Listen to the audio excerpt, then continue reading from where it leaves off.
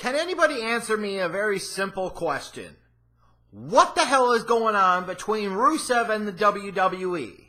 Like, look, we should be able to just come online and say, Happy Rusev Day! And whatever the hell that means, and it doesn't matter what it means. We just enjoy Rusev. And that's that. But it just can't be that simple, can it? Like, to me, it was really puzzling. On the road to WrestleMania, you take this guy that you could argue in terms of the live event crowd was as over as anybody, who is still one of the top merch sellers in WWE, and they're not even putting him on TV. Like, who in their right minds thinks that this is a good idea? Who sits there and says, hey, this guy moves shirts. We live in the reaction business, and this guy gets a massive TV reaction every week when he comes out. I know how we can make it even better. Let's not put him on TV. God, that's really going to get over. And that's the thing. They try to put screws to the guys like these who find something on their own, do something on their own. It gets over, but because it's not the guy the WWE wants to get over, and is most specifically not in the way the WWE wants him to get over, they'll find ways to undercut them.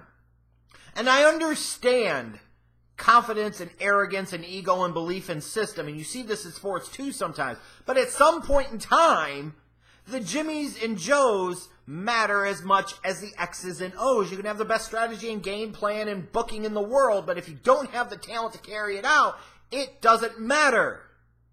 And you were in a business where, I don't care who it is, if they can get over, why the hell would you undercut them?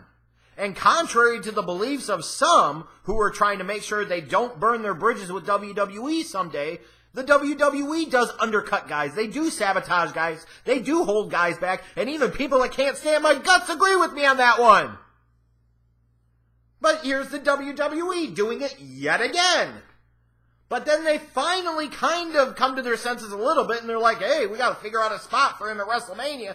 So they put him in the U.S. title match, and they make it a freaking fatal four-way. Okay, cool.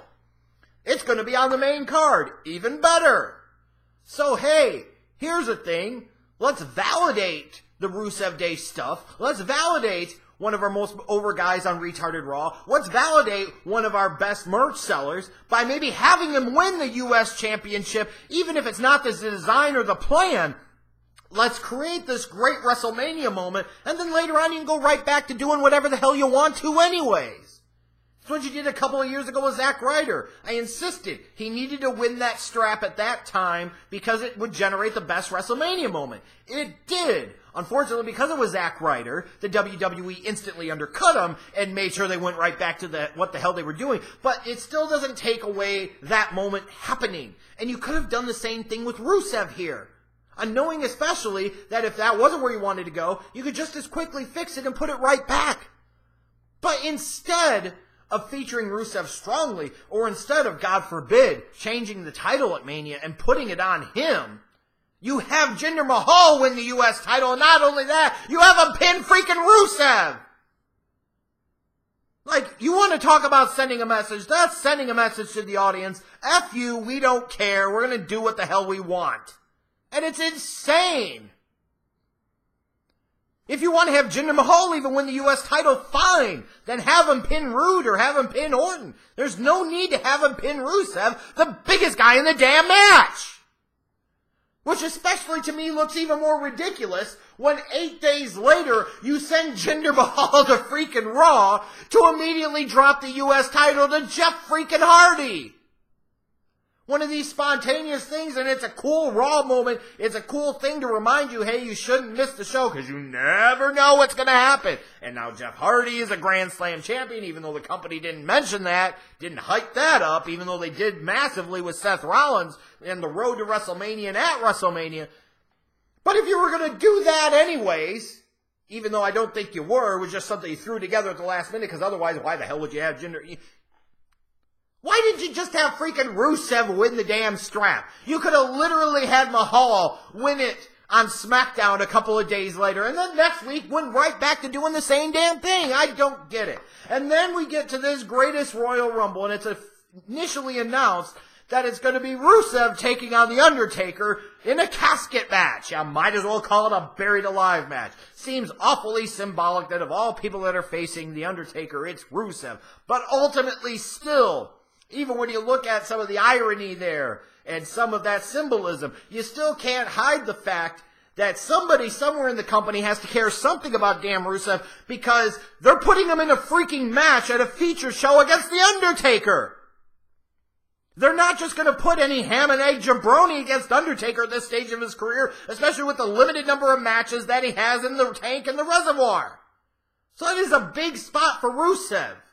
Even if it's like, oh, we got to send him out there just so that way Taker can close the casket on Rusev and we can get people to care less about Rusev Day, what have you. But shit, it's still facing The Undertaker at the Greatest Royal Rumble.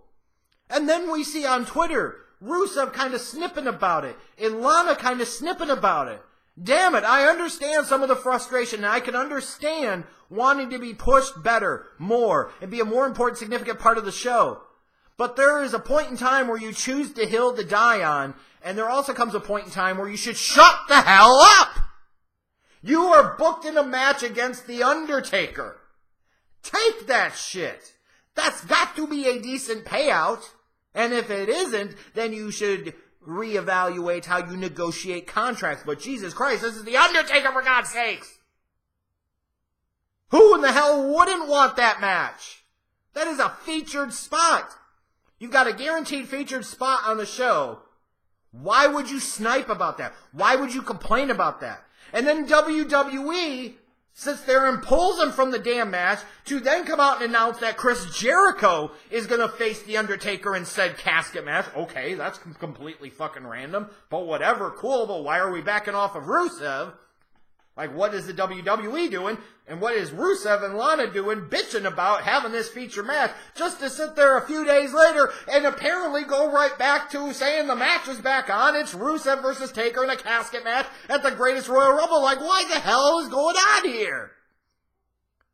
Rusev and Lana, pick and choose your spots of where you're going to snipe and complain. Because I can't imagine you're making bad money right now because people like me have bought the Rusev Day shirt. It's still one of the top merch sellers on the WWE site. How do you know? Because it's one of the ones they choose to feature. So it's got to move pretty well, and everybody knows it does. You still get a massive reaction from the live audience, and guys have gotten pushed for a lot less. See Jinder Mahal and so many others. Not everything is going to go your way. Not everything is going to be perfect. In this case, for Christ's sake, it almost feels like Rusev and Lana are being freaking Smurfs here. They're being somebody like me. Stop! You're getting paid very handsomely. Yes, the company could do better with you. The company could do more with you. But don't sit there and undercut yourself for the hell of it. Don't cut out your legs from under your legs, as a wise man once said. Stop! Why would you want to lose that feature spot? And then from the WWE, why would you sit there and pull him to then put him right back in there? Now, if you're going to say this is a work, what the hell's the work here? What's the angle here? How is this working towards anything that makes more money? How does this make any damn sense? And if you say this is a shoot, what dramatically changed so much over the course of a few days for you to go from Rusev to Jericho to now back to freaking Rusev? I don't freaking get it. Like, it seems like one of these situations that nobody wins, and there's no angle or payoff for any damn buddy. You're right back to square freaking one again. So if anybody, and I mean anybody, can help clue me in, I would like to know the answer to this question. What the hell is the WWE doing with Rusev? Because it makes no damn sense to me, and it's just annoying as frick.